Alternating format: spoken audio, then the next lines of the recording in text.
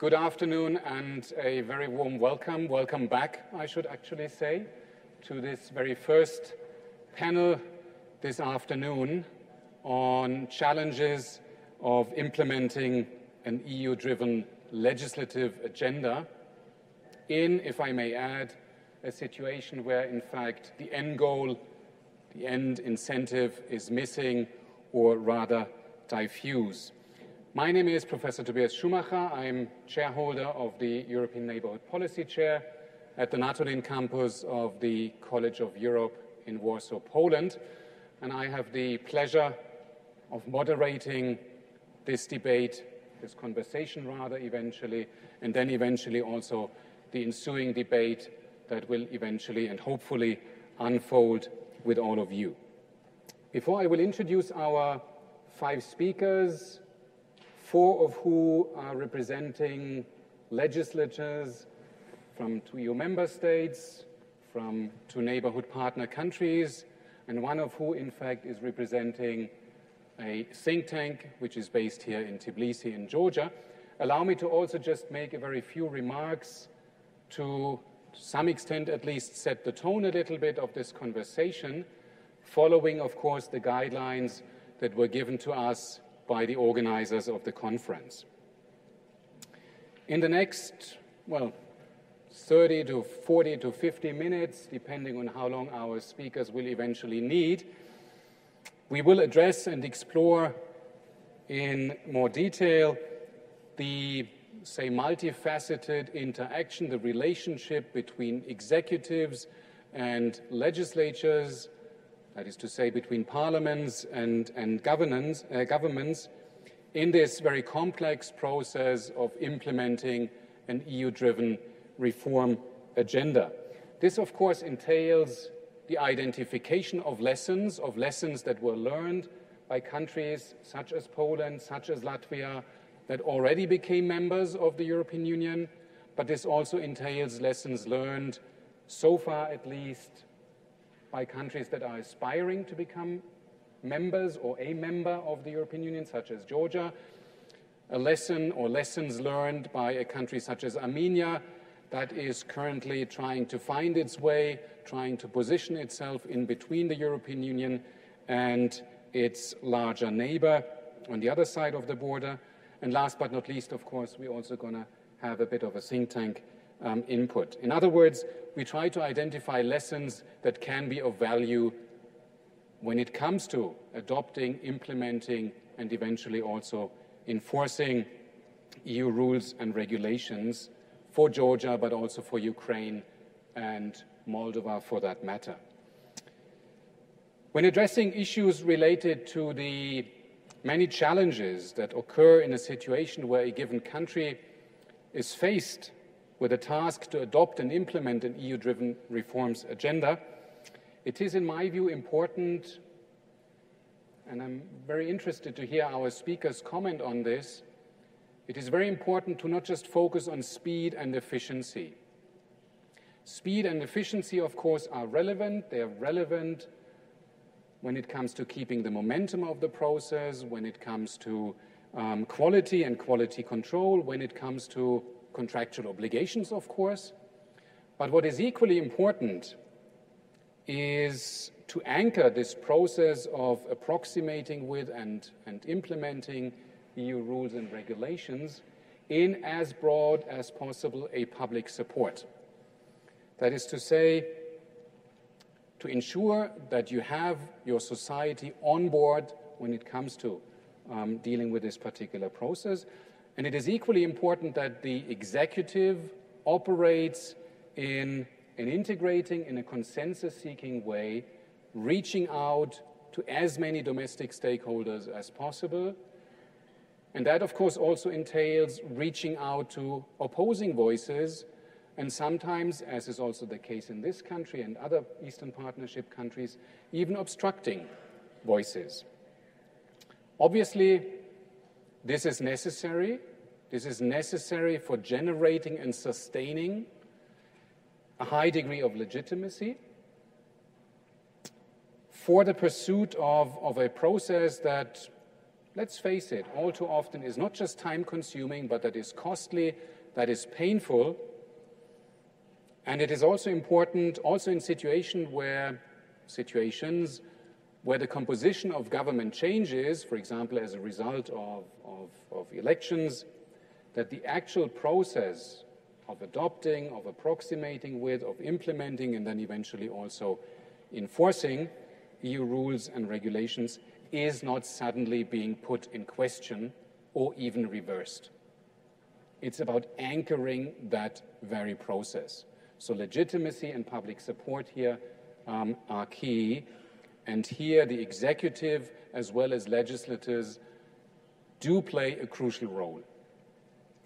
This, of course, touches upon the issue of the nature of domestic political cultures, if you wish, and the respective party systems more generally.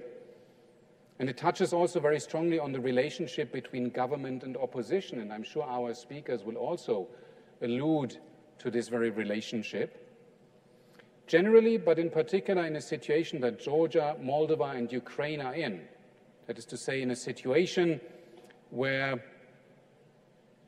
abiding by a commitment to implement a sophisticated, a demanding, and externally driven and rather intrusive, let's face it, rather intrusive legislative agenda entails a lot of uncertainty, sacrifices, and occasionally even setbacks. It is of the essence that the separation of powers, and this is certainly a lesson that we have learned in past enlargement processes, that the separation of powers between the executive and the legislature is observed and ensured, as only that guarantees democratic governance. Put differently, and this is going to be my last point before I will then introduce our speakers, put differently, in spite of the opposition parties' oversight functions, their relationship with the executive, with the government, should not be competitive, and it should certainly not be obstructive, as is all too often the case in highly polarized parliamentary systems, such as, if I may say, is also to some extent the case here in Georgia. It has to be collaborative for policy making to unfold smoothly, and this again is also important when it comes to sustaining public support for this very process. And of course, if all of this is being accompanied by institutionalizing dialogue mechanisms between the executive and the legislature on one hand and civil society on the other, then of course it is much, much easier, and again this is a lesson that we have learned in past enlargement processes, then of course it is much, much easier for the executive to deal with the challenges or sometimes even negative fallouts that occur in a complex association and integration process. This just as a kind of teaser, as a bit of an introduction to this very panel. I have now the pleasure of introducing and eventually also welcome very warmly our 5 speakers who are with me this very afternoon. Ladies first, I would like to start with one of our hosts, Ms. Irina Pruidze, who is the first Deputy Chairwoman of the European Integration Committee of the Georgian Parliament, to which she was elected in October 2016. She is a member of the Council, the Political Council of the Georgian Dream Democratic Party of Georgia. She serves on a number of councils. She is also a full member of the Parliamentary Assembly of the Council of Europe. She is a member of the PAC, the PAC, and Euronest. And as I learned, she also is, and I want to mention that, the head of the Georgian Friendship Group with the Parliament of the Kingdom of Spain. Thank you very much for hosting us. It's a pleasure to have you on the panel. The second speaker I would like to introduce is here to my very left, Ms. Lolita Čigāne, who traveled all the way from Latvia to Georgia. She is, like Irina, she is also, in fact, chairperson of the European Affairs Committee of the Latvian Parliament. She has been an MP for 7 years, and before she actually has been serving in these very functions, she worked as a political analyst, among others for the Soros Foundation in Latvia, as well as the Center for Public Policy, Providos, and at some point you also acted as an election monitor or observer. Thank you for being us. Thank you for traveling all the way from Latvia. The third person I would like to introduce to you is Senator Piotr Wach. Dzień dobry, and good afternoon to you as well.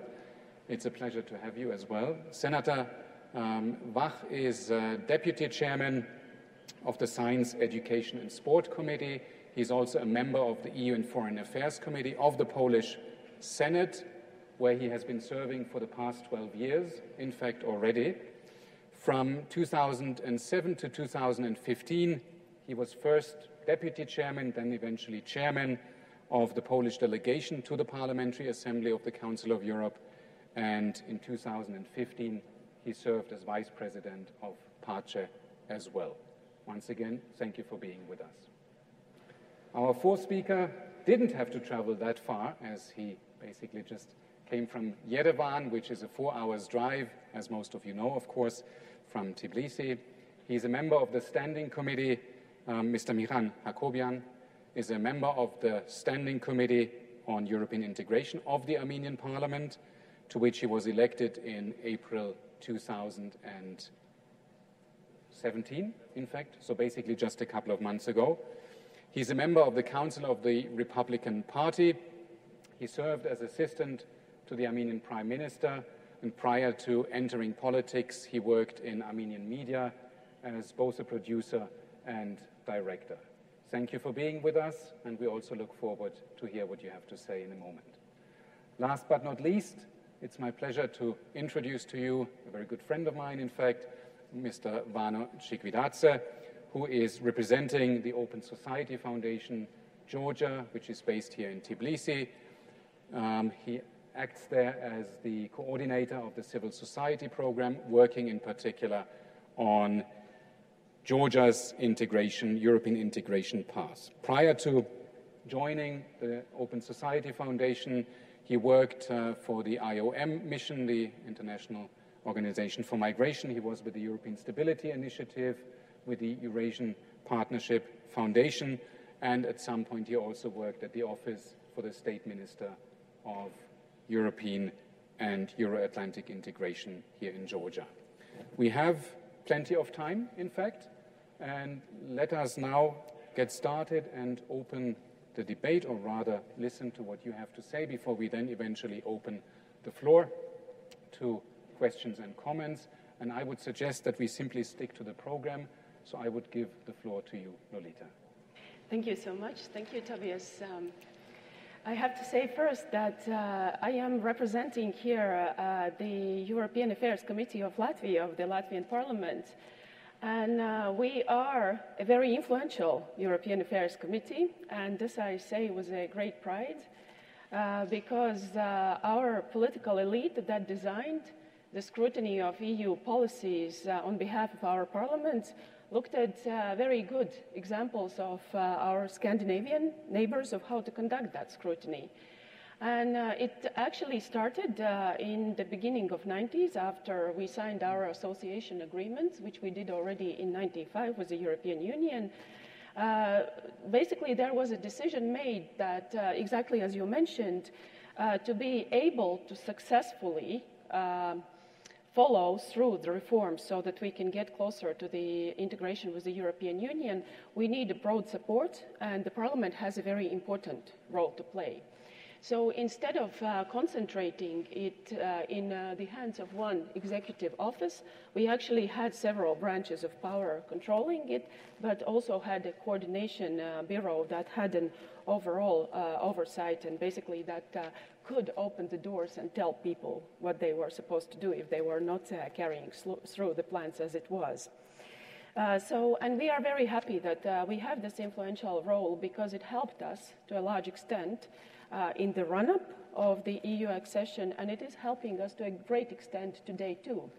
Because our European Affairs Committee, we are actually looking at all government positions before they go to the respective councils where decisions on particular policies are being made in the EU.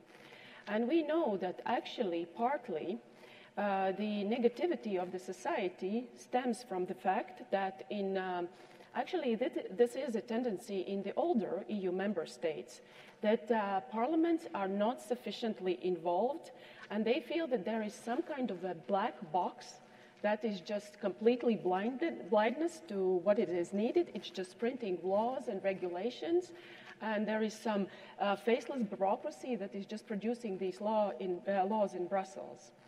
We are very lucky to know that this is not the case. And we are very lucky to know that actually we go through a very thorough process of negotiations, of consensus seeking to arrive at particular decisions at the EU level. And in the previous panel, our colleague from the United Kingdom, Madame Moody, you spoke about the communication, the lack of communication. And that is actually true. The EU is very complicated.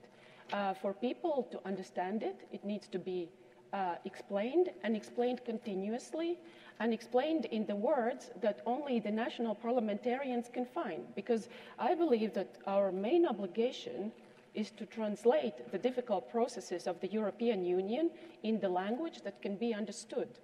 And actually what I am practicing myself, once in a month, I am trying to go and try to talk about the world and also European politics to school children. They have straightforward questions, sometimes quite trying and difficult questions, and I have to respond in the way that they understand, and I can relate to young teenagers. And it is very helpful, and I think that this is something that we all have to start from. We should not work and start from the premise that everyone knows how good the EU is, what it does, how important it is for our society, and everyone who does not recognize it is just straight out stupid. This is a very, very wrong approach that can really land us in very difficult waters. So in Latvia, we are happy that we had been able to follow this Scandinavian example. Another thing, responding to your question about speed and efficiency, I would actually argue, because I believe that speed matters and efficiency does matter too. And basically, if there are these windows of opportunity, you have to push through the agenda as quickly as you can. And this is one lesson that we learned in Latvia. As I already mentioned, already in 1992, we had our first agreement with the European Union, which kind of showed the way how we will be proceeding. And we signed our association agreement in 1995. Very soon after this signing of the association agreement, we had a terrible banking crisis that is familiar to people who come from the West Balkan region. Albania, Serbia, who had this pyramid investment scheme where everything collapsed. People had basically dared to do some savings. They were gullible enough to be tricked, and the state did not protect them enough to believe that they will have a huge proceeds. They invested their money and it all collapsed. So we were very happy that this association agreement gave us something to hold on to during this very tough crisis year. Then we recovered, and in 1998, there was an economic crisis and devaluation of the Russian ruble, and our economy was very dependent on the exports to Russia. Again, total collapse of our businesses, total collapse of the economy. Again, association agreement was something to hold on to. There was a promise to the society that we will be moving towards the European Union, and we had to do it fast. So speed and efficiency do matter. The last thing that I would like to mention that played an extremely important role for us was our neighbors. We are a community of the Baltic states. We have a healthy competition among ourselves. We are competing for the attention, for the investments, but we are also the best of friends. We really genuinely love each other. We share one common history, and we were extremely helpful to each other in setting the pace. If one of the Baltic states moved ahead, everyone else felt compelled to catch up and to make sure that we joined the European Union on one date, and that eventually happened in 2004.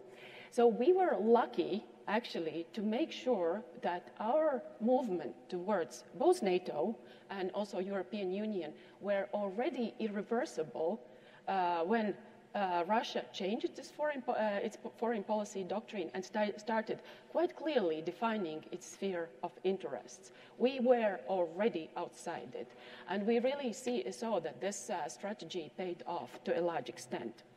And similar to that, we suffered a very deep economic crisis in 2009, 2010, but we were able to join the Eurozone in 2014 because we felt that having gone through such a tough economic crisis and almost gone bankrupt, we really needed to pull our act together. And this was, again, very efficient decision-making that was always coordinated between the executive and the parliament. We knew what we wanted.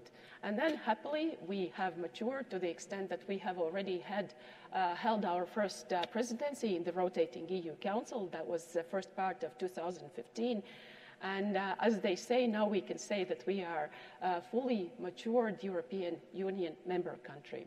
And when I look at the Eastern Partnership Declaration, I think there are a lot of tangible things that Eastern partners have to deliver. I'm very happy for our Armenian colleagues because Eastern Partnership actually was very important for them for the eventual signing of the agreement between Armenia and the European Union. It was not exactly the one that was prepared in 2013, but I'm very happy that Armenia has realized that this is a very important piece of agreement that brings it closer to integration with the European Union. And we stand ready to support our Eastern partner countries, but the general understanding is there that it's the Eastern partners who have to do the reforms, who have to set pace of the reforms, and also make sure that there is enough push and enough scrutiny from the political parties. And those countries that really have this pro-European consensus in that regard are very lucky, because this is a very important prerequisite for really being able to drive that agenda through. Thank you very much. Thank you. Thank you very much for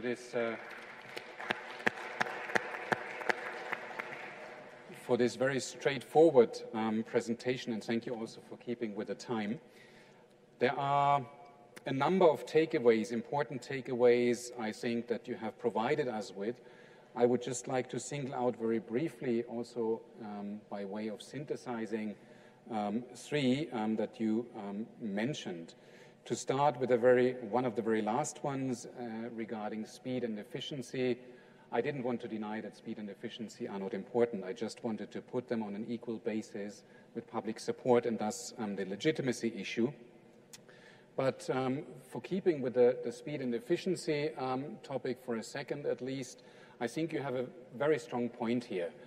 On one hand, of course, you could look at this entire item, so to speak, this topic, from a positive perspective and say, and this applies in particular to the DCFTA stipulations that Georgia, Moldova, and Ukraine have in their respective association agreements, the more time you give to approximate with and then eventually implement and also enforce, the better, because it's a complex process. It's a time-consuming process. It's a costly process. The EU acquis communautaire is ever evolving.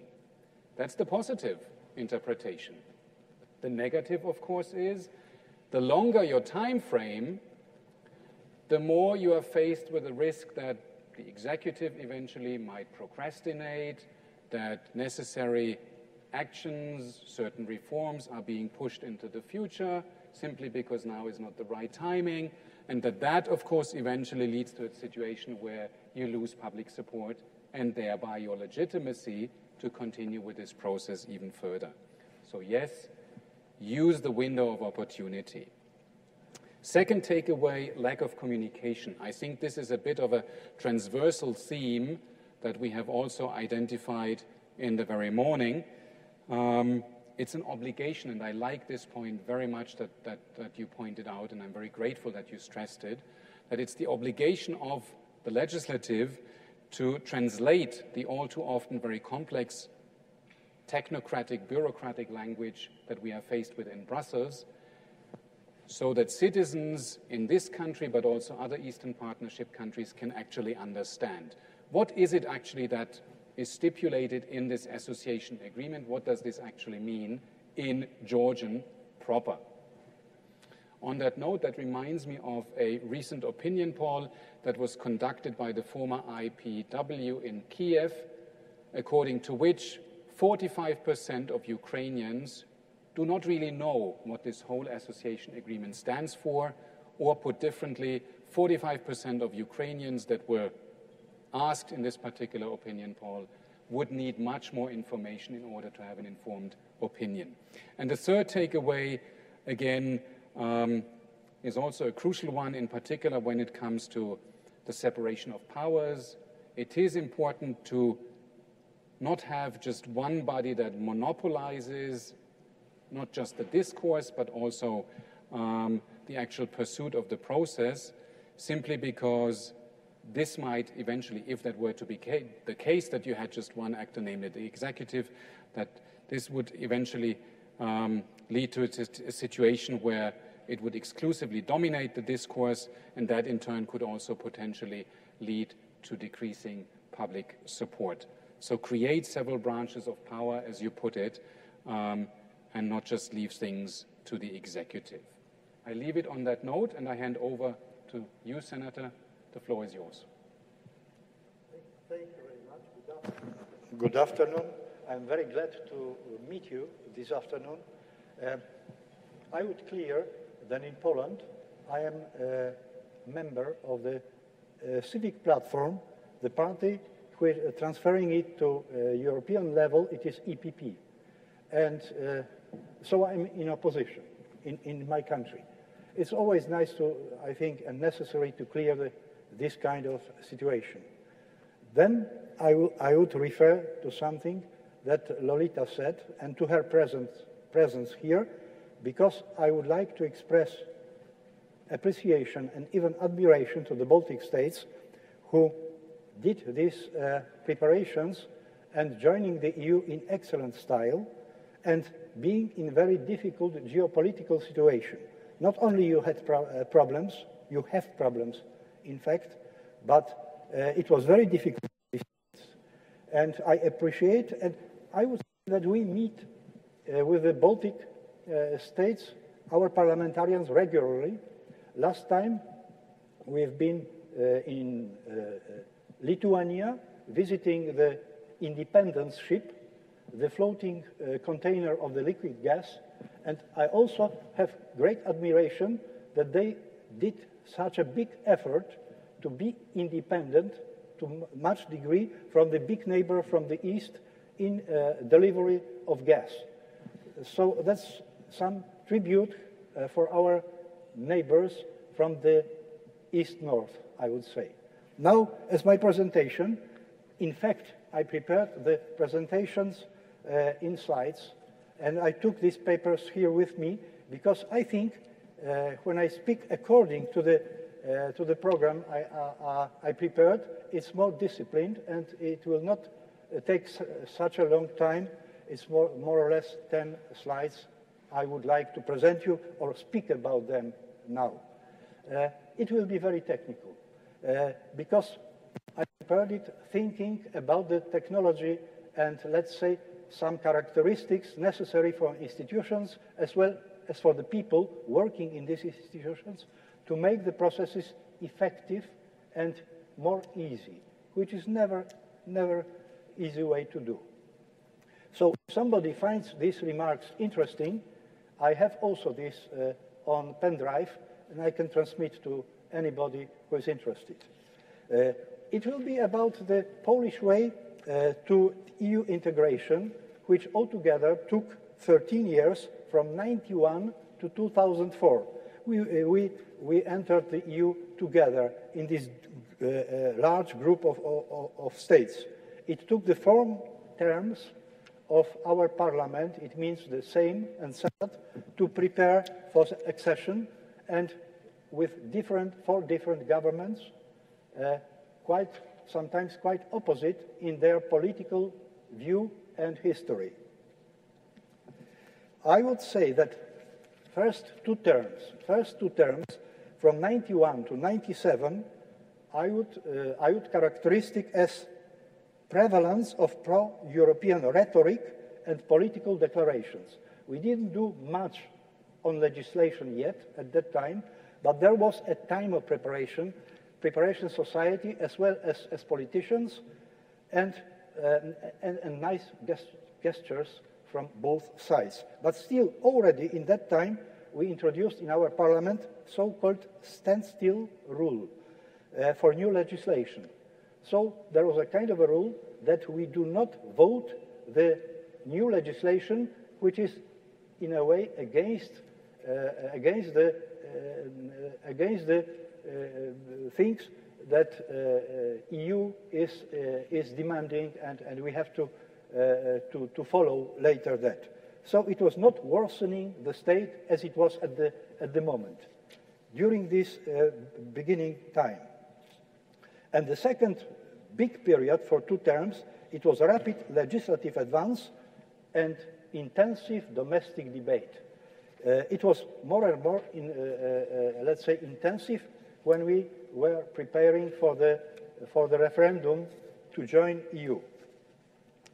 We had a number of committees during that time dealing with this problem. The first one, in the first term, was called Committee for European Agreement.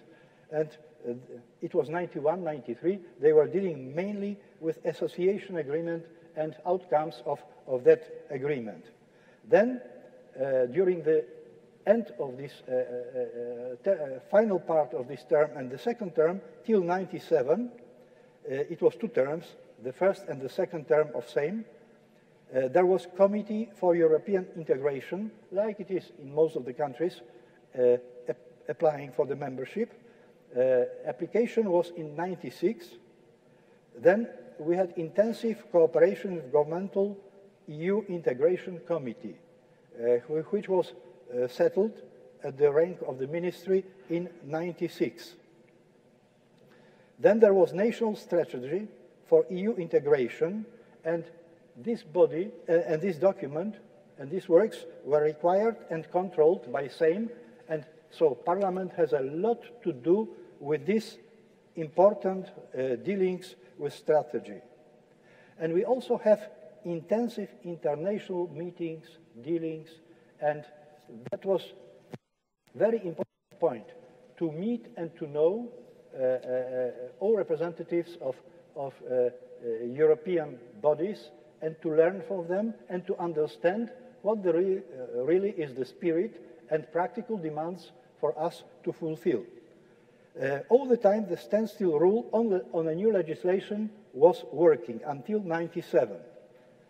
The next term of our parliament, the third term of Saeima, there was a Committee for European Integration. That was the name of the committee. Negotiations started in 97, and there was still close cooperation with government.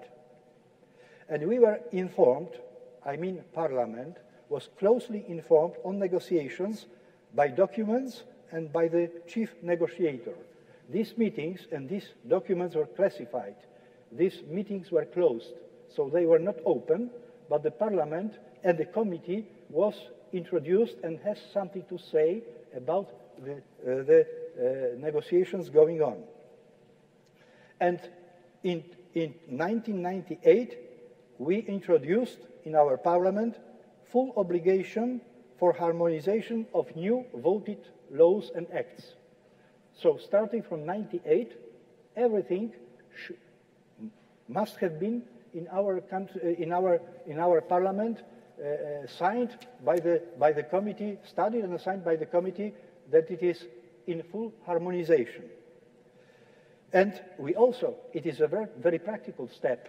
We also, in the year 2000, introduced new regulations of Sejm and Senate procedures, and we call it anti-obstruction measures. So the dealings of the Parliament was completely free and open, but still we introduced regulations that few, because they were not so many, but few, let's say, very heated and aggressive anti-European, they can't, only by speaking and taking time, let's say, damage the process. So for 2000, we made some regulations which restricted, let's say, unlimiting, let's say, little opposition against the process. I think it is important, and I think it was not anti-democratic, because you have to understand, we gained the independence that time in 90. We are at the same time applying and entering the Council of Europe. So at the beginning, all regulations were completely free because that was a kind of demonstration against the communistic period. So, but practice needed to introduce regulations which make the process in the parliament more efficient. So in that time, in 97 to 2001, we introduced a second parallel committee, which was called Extraordinary Committee for European Law, 97 to 2001. Very intensive work. About 70 new Coherence Acts were voted. What is characteristic and maybe important for countries now entering the EU? There was great personalities in the committees, ex-prime ministers. There was Tadeusz Mazowiecki in that, Józef Oleksy, quite different, let's say, political options. One of them ex-communist, the other one fighting against communists and the symbol of freedom. But they were in that way cooperating. There was very great time for which now is very difficult, I would say. And practically, excellent organization of operation of committees. I have to pay tribute to them. They had about 300 meetings. They had normally 3 meetings a day. In the morning, first readings. After lunch, there were, after the second reading in Saeima. So amendments. In the evening, international meetings and new initiatives. And it was regular. I think this kind of work was very effective and good. And practically all harmonization law was passed by Saeima in 3 readings, not by any decrees. There are some countries which passed some of harmonization law by decrees by government, but it was not the case for Poland. And then in the 4th term of Saeima, 2001-2005, there was again only one committee for European affairs. That was preparation for membership. National program of preparation for membership was settled. This committee worked on 130 projects of harmonization and voted 126 by Saeima. All in 3 readings in Saeima, and also approval or amendments by Senate. I will mention maybe 2 people connected to this process. One of them you can meet on Cossacks meeting very often, and European Parliament. It is Secretary of Governmental Integration Committee, Danuta Hübner. Probably you know her. She's a very active lady still. But that was her work at that time.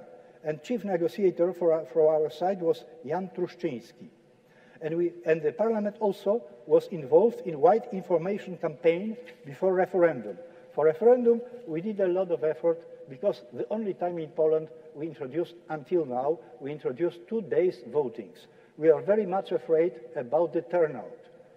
And even that there are so many people for entering the EU, our problem was also always and still is a low turnout in all kinds of elections. And in referendum, after great effort, and after 2 days of voting, very special law we put for that, the turnout was only 58%. With such an effort, it was enough, of course, to be valid. But you can see there was a problem. And finally, the 4th term, after entering EU, there was a committee for EU membership, very short, for 1 year, and it was, let's say, busy with cooperation with the act which finished this process. It was act on cooperation between same Senate and government according to EU membership. So we introduced the law and the cooperation between legislative bodies and the government is based on this legislation. I will slowly finish, but I will give you my remarks concerning the characteristics of people who should be involved in the process to speed this process and to make it successful. At first, whoever there is necessary strong national support. That is a base to do anything. I know that you have this, but you have to cherish it because it is very, very important. Then, honest will to cooperate between political forces. It's more difficult for that. Still, it is possible to have influence on that, and it is also important. Then, great personalities. As for chairmanship of committees, it is very important to have authoritative and clever people at chairmanship of the committees. Then personal links between acting institutional bodies.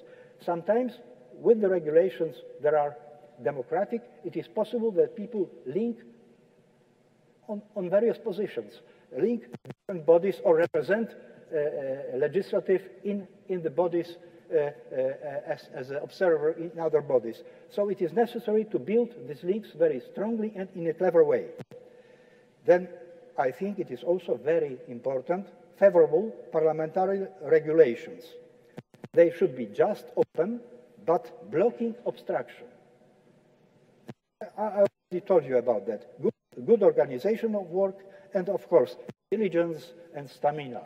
Because even if the let's say, surroundings and situation is not very favorable, it is open, it always happens that there is a short span of time or a window that you can enter. But you have to be very well prepared.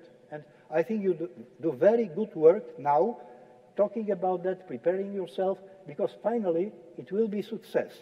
And my last slide is thank you and good all preparations and successful. And also very important, but maybe too early, Merry Christmas for all of us and our people. That I wish you.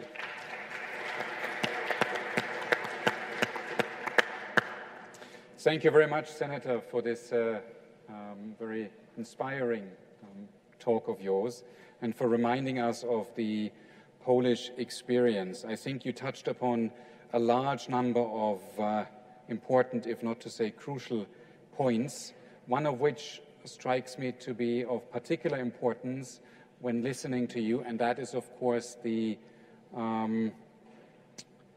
commitment of Poland at the time, of the parliament back then, successive parliaments, to impose on itself or themselves very strict timetables. Timetables that actually preceded those timetables that were given by the European Union. And that, I think, is certainly a lesson that Eastern Partnership countries might want to, well, look into, let's put it that way, a little more diplomatically. Secondly, I take note of the point that you raised, which also picks up on one of the initial remarks that I made regarding putting in place parliamentary regulations that basically preclude obstruction from occurring. In other words, these would allow to tame potential spoilers, to spoil the process as such, and to possibly even reverse it. I think that is certainly a point that needs to be looked at, in particular in situations where the political culture is rather polarized, as is the case in some Eastern Partnership countries. And of course, the point that you stressed regarding public domestic support echoes also what you, Ms. Čigāne, have been saying, what I also alluded to at the very beginning. You need to cherish it. I fully subscribe to this point. And of course, when it comes to Georgia, Georgia is always being presented as the country that, you know, can rely on very stable domestic public support. And to some extent, that actually is true. But you cannot take it for granted.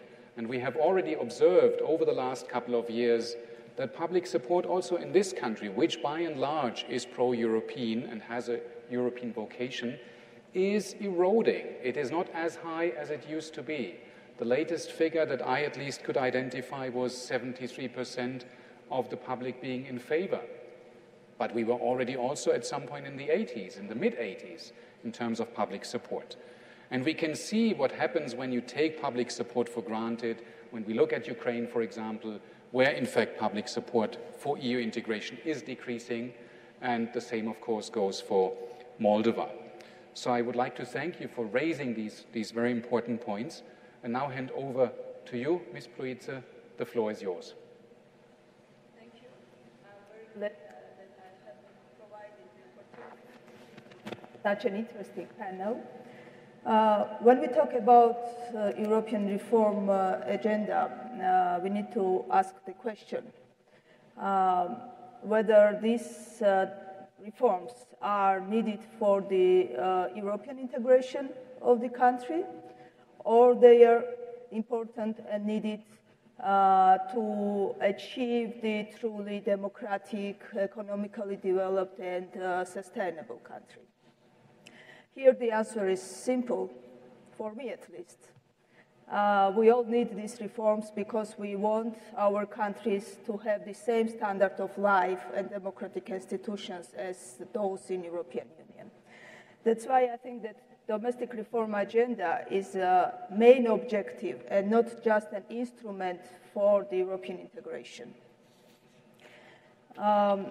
Association agreement together with the DCFTA is a good impetus for us to guide us on the challenging road of these reforms. Challenges are everywhere. Challenges are in the parliament, in the government, in society.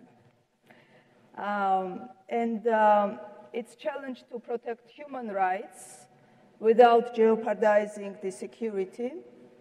And it's a challenge to find the golden means between fast economic development and social rights. It's also a challenge to ensure proper interaction between different branches of government for advancing the reform process and avoiding stagnation because of miscommunication and lack of checks and balances. We mentioned here competition. You can say that competition is dangerous, but you can also say that competition is good. Georgians like competition. Every Georgian wants to be number one. So let's consider competition as a means of ensuring checks and balances. You can compete to succeed, to be the best you can do. Recent constitutional amendments have carried out in Georgia have clarified the alienation of the power, and the role of parliament was strengthened even more thanks to these constitutional amendments. How is it connected with the implementation of association agreement and European integration? Parliament, of course, has a tremendous role in this process, in implementing the reforms, and this role is binary. One is carrying out and passing the necessary legislative amendments, the legislative harmonization, and another is monitoring and oversight of the reforms carried out by the government. So both those roles are equally important. We need to develop the parliamentary instruments such as the committee work, the political group work, and the plenary hearings, and also the public participation, involvement in the processes to address this role. In Georgian Parliament, European Integration Committee has started already to develop the instruments of coordination between the sectoral committees and the line ministries to speed up the harmonization process. We have also established a very good cooperation with the civil society in order to maximize the expertise and employment of knowledge and facilitate the healthy multi-stakeholder involvement. And we have started pre-hearing meetings with the civil societies. We organize meetings with them to listen to their shadow reports before we go to the hearings on the committees. We have set up thematic hearings with the different sectoral committees. So far during current year, and we have already organized 5 hearings. One was together with the Environment Protection Committee, where we discussed the implementation of the association agreement, the environmental part of association agreement, which is quite big.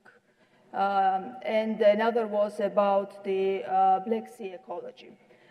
We have also organized a hearing on implementation of DCFTA together with the Sectoral Economy and Economic Policy Committee. We have organized the hearing on social issues with the Committee of Social Affairs and Healthcare. And we had the hearing on implementation of the commitments taken in the framework of visa liberalization together with the Committee of Foreign Affairs. But we also realized that this is not enough. We need to work more to develop the political group work in order to strengthen the oversight function of the parliament. The issue was rising here. The opposition's role is also important in these processes. Luckily in Georgia, the main political parties, political groups, support the European integration path of Georgia. We have the unity in this, although we have quite big differences on domestic issues, but on the foreign policy issue, we have quite common view, and we have even adopted bipartisan resolution at the beginning of this parliamentary term, where we emphasize the importance of the European integration for the future of Georgia. One more initiative we are working on now is improving content of the explanatory note of the legislative initiatives. Together with other important components of the explanatory note, such as the financial justification, we are also working to improve the European integration part of it, the implementation of association agreement, and for that we want to add the table of concordance to the explanatory note to make it clearer to which EU directives and regulations the particular legislative initiative is answering, and to make it easier for the members of parliament as well as for the staff and civil society to follow the process of the harmonization. We are also discussing now very actively the regulatory impact assessment. 80% of the legislative initiatives in Georgia are drafted and submitted by the government. And at the same time, Parliament does not have enough capacity and resources to conduct independent regulatory impact assessment for each law. So we want to develop the capacities in the government to conduct the regulatory impact assessment, but at the same time we need more capacity in the parliament so that we are able to properly check and analyze the RIA submitted by the government together with the legislative initiative. Besides, with the help of UNDP, we are also working on the action plans of the committee. The action plan of the European Integration Committee is almost finished, and it addresses all the legislative harmonization processes as well as other initiatives that should be carried out during upcoming 3 years.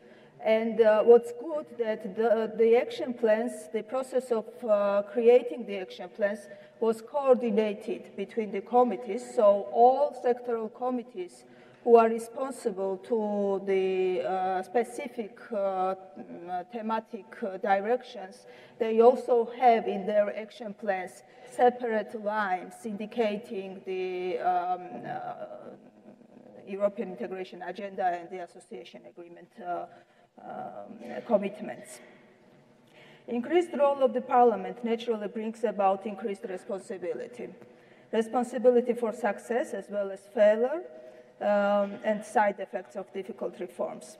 Parliament is main political policy-making body of the parliamentary republic, and also the executive government is the one who takes care for carrying out the reforms. Parliament is still politically responsible for them. Therefore, Parliament and the executive should share both the reward and success and responsibility for difficulties. I'll bring one example.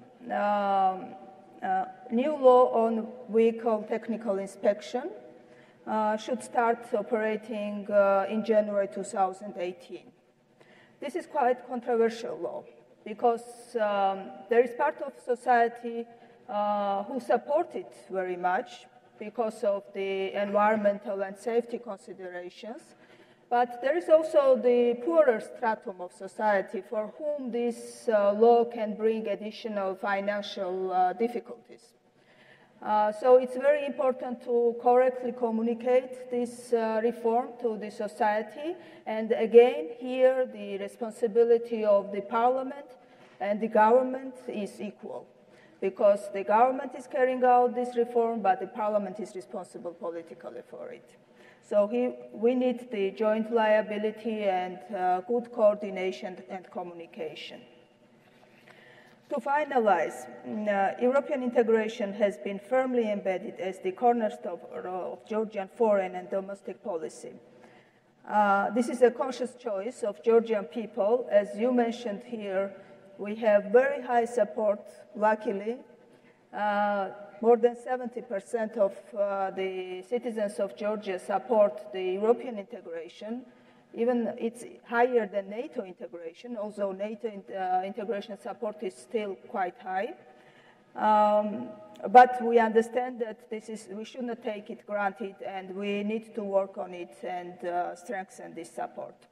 Government of Georgia plans to develop a concrete roadmap outlining well-structured actions to achieve ultimate goal, which is full-fledged membership of the EU. We all understand that full and effective implementation of the association agreement and the CFTA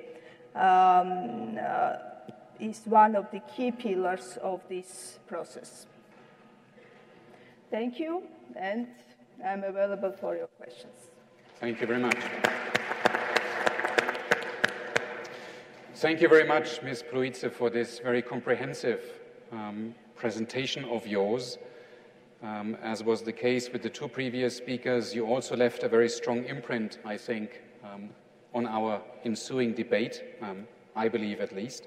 And I would just like to single out one overarching theme that I identified in your talk, and that is the need to adopt and pursue an integrative approach. And you gave a number of examples in that regard, one of which was the ambition to create greater transparency. You gave the example of making clear which legislative act relates to which association agreement requirement. That, of course, creates greater transparency for decision makers. It creates greater transparency for the public by and large to understand the process better. You mentioned also, secondly, the fact that as far as Georgia is concerned, you have been having thematic hearings with all sorts of committees, that is to say, all those committees that have been or are concerned. In other words, that there is a very concerted and deliberate and determined attempt on the part of the various factions in the parliament to reach out to one another, to collaborate across the aisle, and thus again to ensure that the process as such is not just insulated. You mentioned the term bipartisanship, which I think is a term that needs to be stressed here. And you also alluded to the notion of competition, and I fully agree with you. Competition in Parliament is probably what is at the very core of any parliamentary democracy. You compete for power and you compete for ideas and opinions, and that in turn is a good thing. That is a beneficial thing because it generates different ideas, and it also allows majority parties in Parliament to, ideally at least, absorb ideas of the other and vice versa. Last but not least, a point I would also like to single out that you mentioned in your presentation, and that is that democratic reform is not just a tool. It's not just a tool for the implementation of the association agreement stipulations, it has to be intrinsic. And I think that needs to be stressed as well, because if it was not, you lose the legitimacy in the process, you lose public support, you lose your electorate eventually, and that in turn means, of course, that the process cannot be sustained over a longer period of time. So I thank you on behalf of our audience as well for these very insightful remarks. Let's go now to our fourth speaker, Mr. Hakobyan. The floor is yours. I would like to express the organizers of this conference my gratitude. It's a great honor for me to participate in this conference and to take part in discussion with colleagues from European Union and countries of Eastern Partnership. First of all, I would like to mention that Eastern Partnership Brussels Summit is an extremely important event for European region, and despite the existing political, geopolitical and economic problems, the summit's results prove that the Eastern Partnership has future. There is a great unrealized potential, and at the same time there is a great desire and opportunities to realize the potential. The Brussels Summit is a historical event for Armenia. We have signed a comprehensive and enhanced partnership agreement with the European Union, and the political and expert society in Armenia accepted this fact with great enthusiasm. The Armenian-European Union agreement moves the relations to our new level, which is very important for our country. In addition, the declaration of the Brussels Summit also has important accents for Armenia. I want to refer some of them. The agreement reaffirms that it's a sovereign right of each partner country to choose the level and goals of its relations with the European Union. This means that the European Union is ready to deepen and expand its cooperation with Armenia. The declaration adopted in Brussels expressed its support to swift completion of negotiations of common aviation area agreement with Armenia. So this means that the negotiations have successfully gone forward, and now Armenia has approached the signing of the agreement, which is a part of expanding and strengthening the communication links among the Eastern Partnership countries and the European Union countries. In case of visa liberalization, the Brussels Declaration said, "We look forward to strengthen cooperation and further progress in the area of mobility in a secure and well-managed environment, and to consider in due course the opening of visa liberalization dialogue with Armenia, provided that conditions for well-managed and secure mobility are in place, including an effective implementation of visa facilitation and readmission agreements between the parties."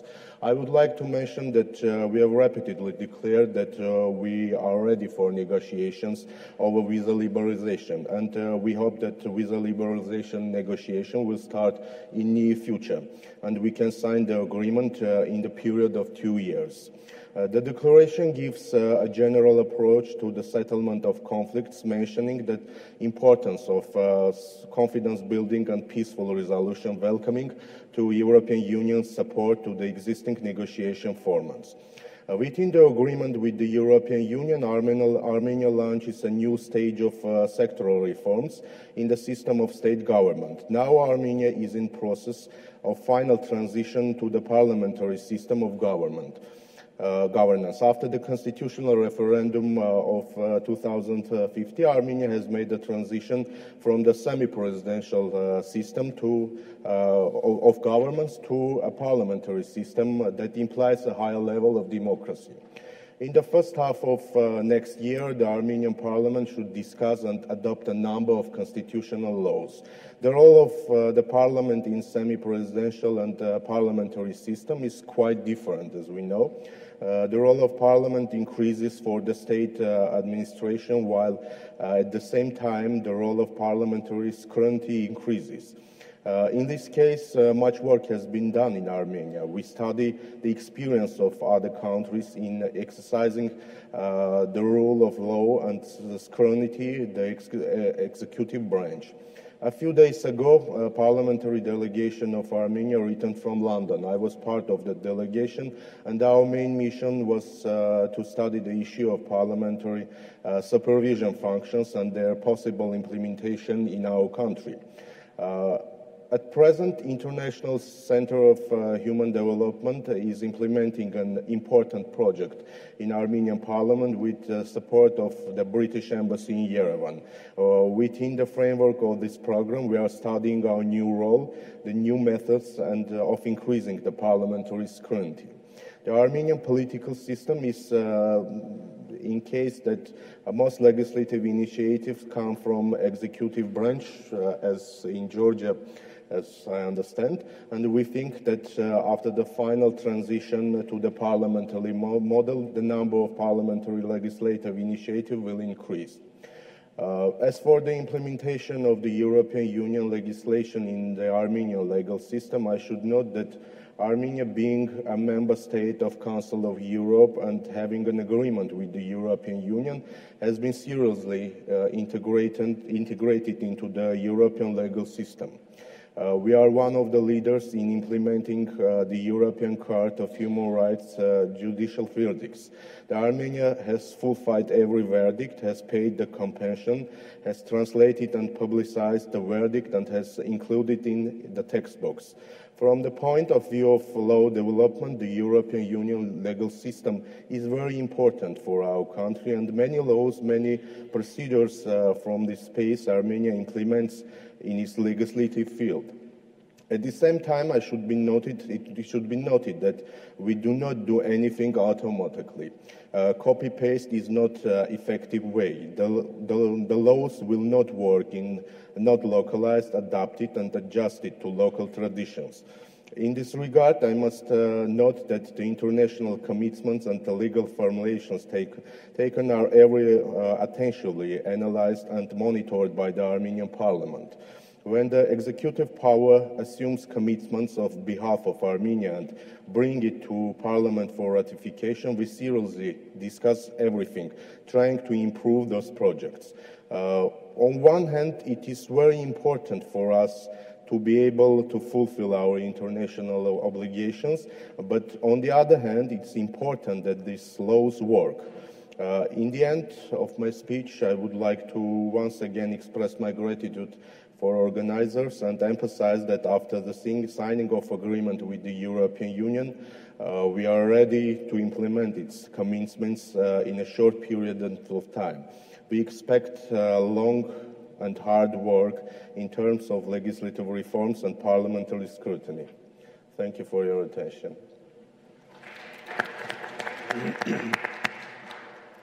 Thank you very much, Mr. Hakobyan, for your presentation, which kicked off by some references to the recent Eastern Partnership Summit, and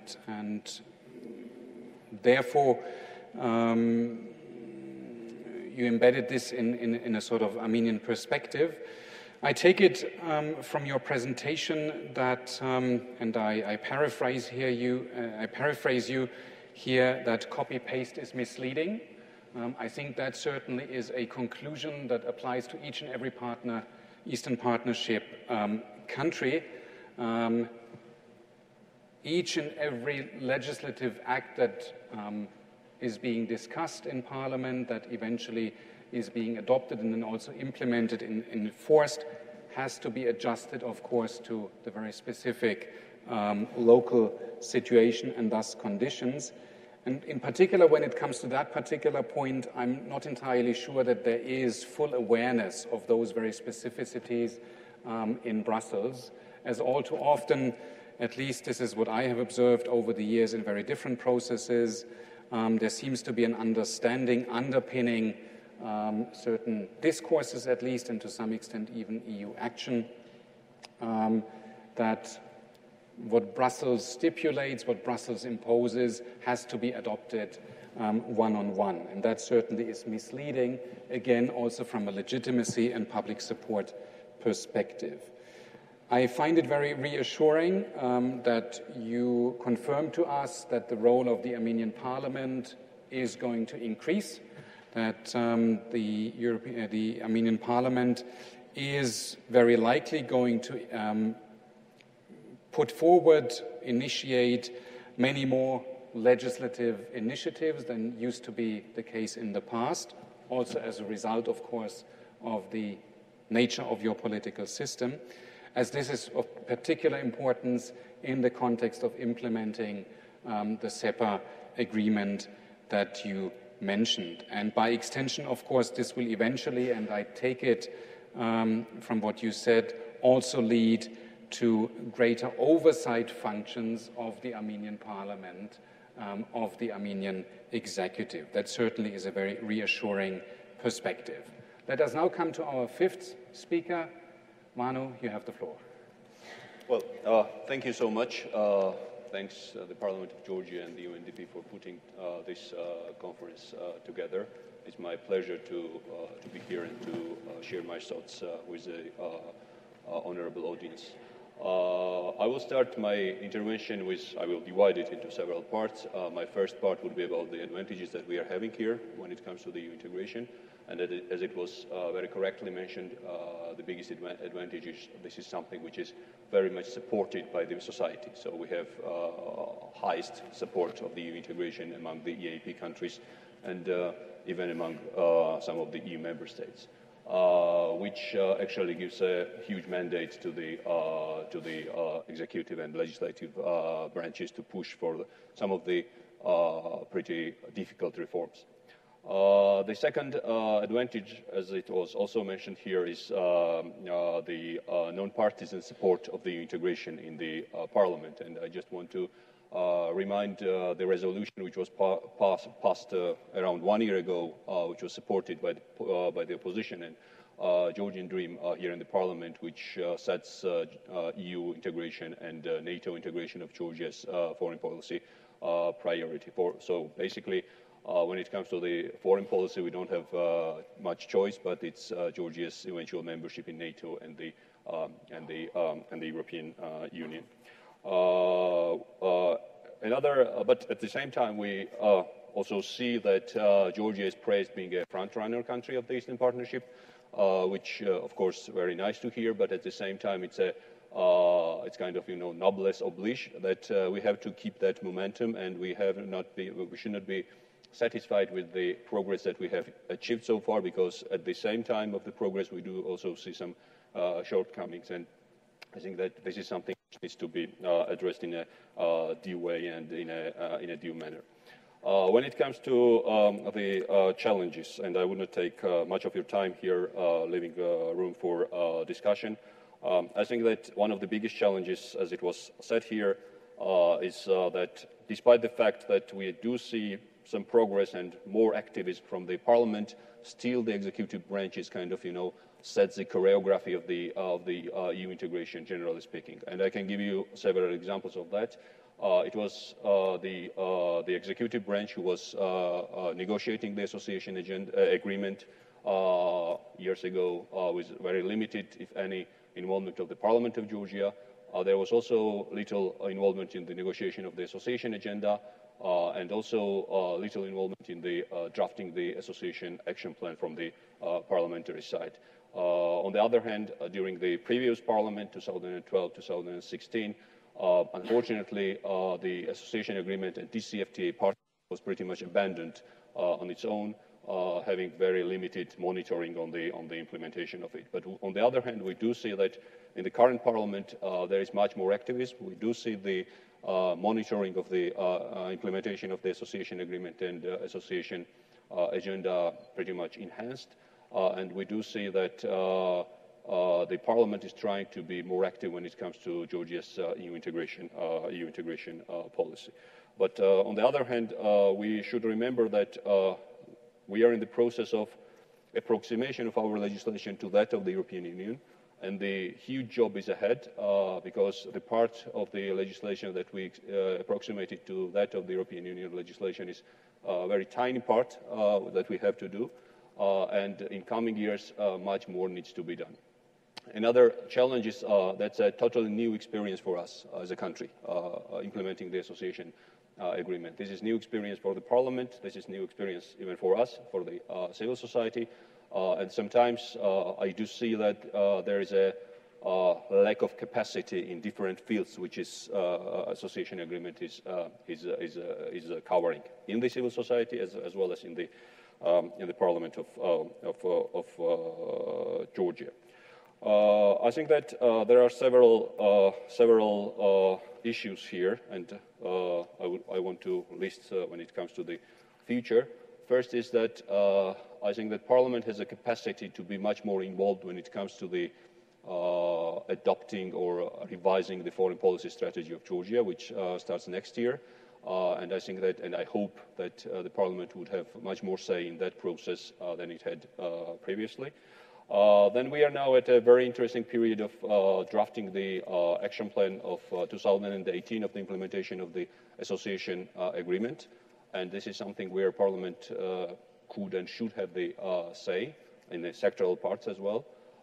And also we are drafting the deep and comprehensive free trade agreement part of the CFTA, the association agreement this year. And I think that the Parliament's role is much more bigger there than it's playing now. And my last point would be about the EU integration and about the EAP summit. Frankly speaking, the declaration which was adopted there is not something which makes us happy. At least the big part of the civil society is not very happy what we saw there in the document. This is something very much a repetition of the Riga declaration, and there is not much new for Georgia.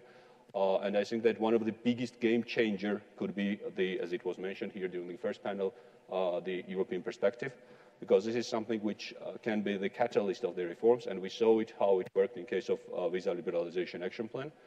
I just quote the former chair of the EU Integration Committee, who said that actually any legislation which was coming here, which was linked to the visa liberalization was kind of password for passing the legislation here. So this is something which I think we should think here, how we should achieve that goal, and we should also try to set our scenario of further integration to the European Union. I'm extremely happy to hear that, as Ms. Pruidze said, that the Georgian government or the parliament together, they are thinking about the roadmap of Georgia's accession, since we have the final goal of joining the European Union. I think that it would be sooner the better we think about how this roadmap should look like and what are the next steps that we have to take towards the eventual EU membership. And on behalf of the civil society, I can assure you that we would be more than happy to contribute to that process. So I will stop here and thank you so much, and would be happy to answer your questions. Thanks. Thank you very much, Ivane, for this very concise talk of yours. One or two takeaways before we then eventually open the floor to collect your questions and comments is that we have to, as much as we like it, we have to put this front runner, the good student kind of narrative a little bit into perspective, because as justified as it is or may be, it all too often may lead to situations where the executive, and previously this was the case in Moldova, for example, hides itself behind precisely this very narrative and then eventually engages in self-contempt. I'm not saying that this is happening, but there is, of course, a risk that this might eventually happen. Secondly, I'm also grateful to you, Ivane, that you stressed the point that this is still a learning process. This is a learning experience, as it was for Latvia and Poland at some point, and as it is still for Armenia. And that, of course, implies that mistakes are being made, and it implies also that this is a bit of a trial and error. To some extent, this is inevitable, but precisely because there is this trial and error dynamic, it is of the utmost importance, as you stressed previously, Senator, to embed this process in international dynamics, to continue dialoguing with other partners, be they in the Eastern Partnership framework or, in fact, in the European Union, as it is all about socialization and social learning and adjusting mind maps and worldviews. Let us now open the floor for questions and comments, and I would like to ask each and everyone that wants to raise his hand or her hand to introduce himself or herself very quickly and to tell us who you address in the panel. Who wants to be first? Everything seems to be very clear. Yes, we have a volunteer in the very front. Thank you very much for a presentation. If I need to introduce myself, I'm Natolin from Armenia, just for the audience. My question goes to everyone who will take it, or because it is a general question. I wonder how in your countries, and which was the most difficult reform or legislation to pass through for EU integration? I mean, what was the difficulty and what was the most difficult one to pass, if you had such? Thank you. Do we want to collect another one before we go back to the panel? Anyone else, maybe along these lines? Yes, the gentleman in the back. Hello, my name is Mikhail Mirziashvili. I'm from a Center for Democracy and Development, and I have two questions, please. I truly believe that the EU is the best assistant for reforming Eastern Partnership countries to make them democratic and prosperous. And there is a lot to do research for these countries themselves. Honorable speaker from the Latvia, I think, she mentioned that how the Baltic countries help each other to their way to the EU or NATO. And here's my question. Is there anything that the Eastern Partnership countries can do themselves to help each other to be developed on that way? Because head of the EU Integration Committee, Ms. Lolita, she mentioned she's proud on that Georgia is the front runner. And I also, as a Georgian, happy with the result of the Eastern Partnership last summit when Armenia became part of the club of fourth now, who signed the agreement with EU, association agreement. In Armenian case, it's not that particular that because of the absence of the DCFTA, but still. So my question is that, is there anything that the other members of Eastern Partnership can do to push the others towards EU? I hope some days the Azerbaijan and Belarus also will sign this kind of agreement. And second question is that Mr. Janelidze, Minister of Foreign Affairs, mentioned that the 70% of the legislative harmonization will cover with the EU will cover when association agreement and DCFTA will be implemented. And here's the question to, especially to my colleagues from the civil society.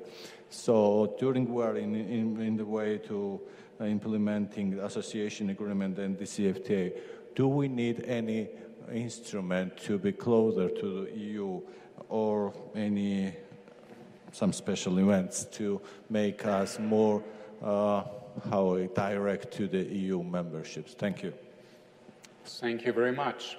Let's collect a third one. Yes, please come in. Thank you very much.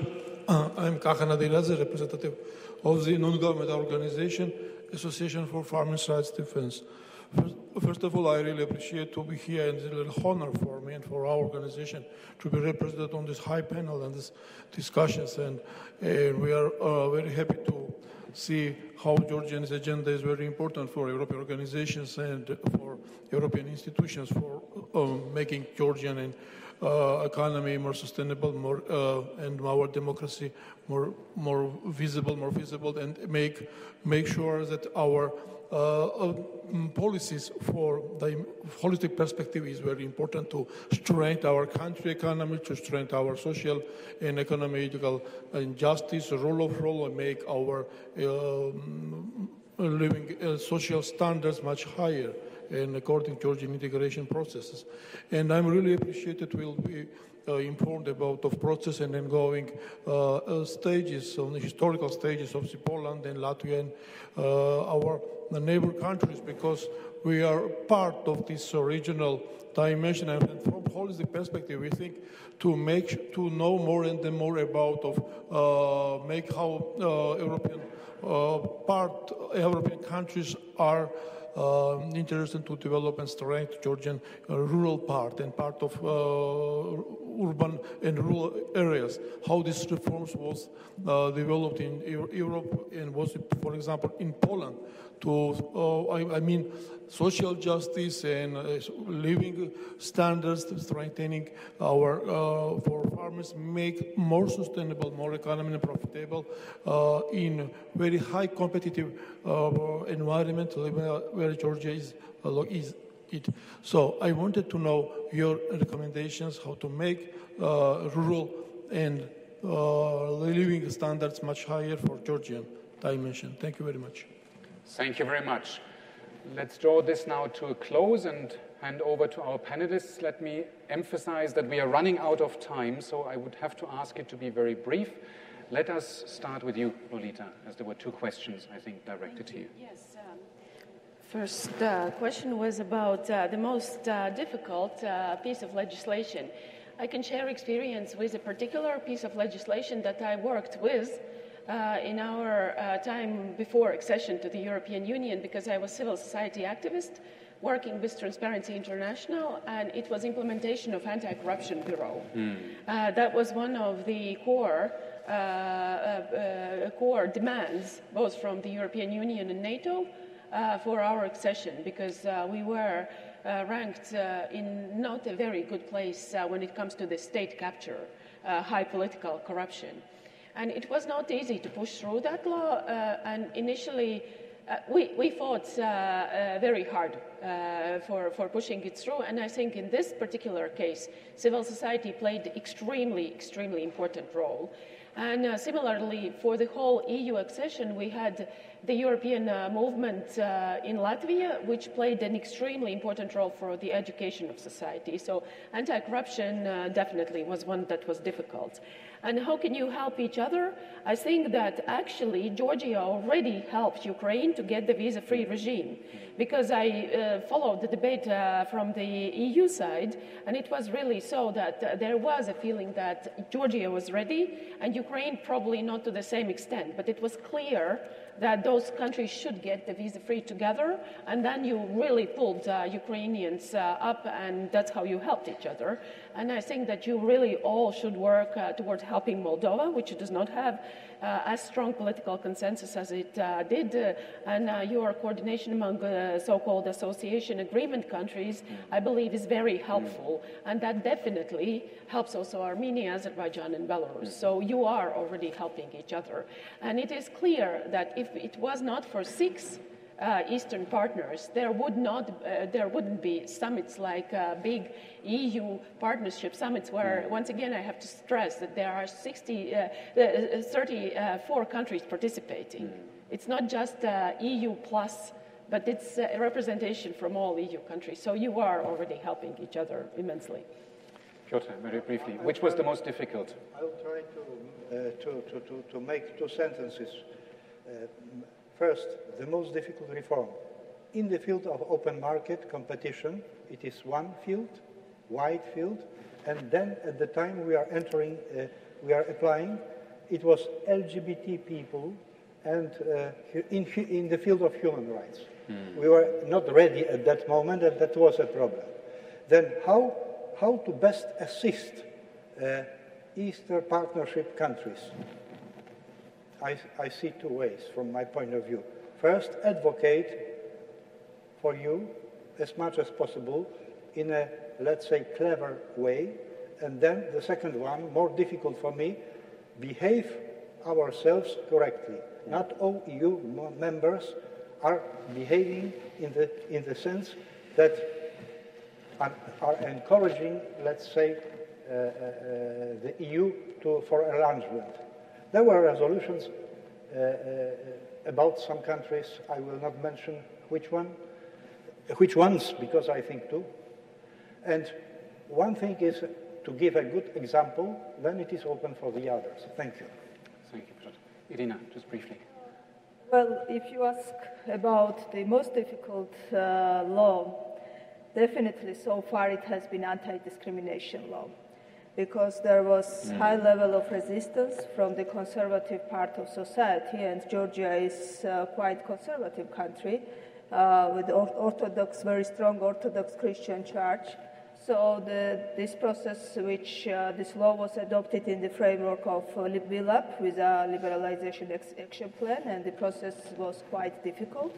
But thanks to good coordination and communication with the Orthodox Church, with different layers of society, we managed to pass this law.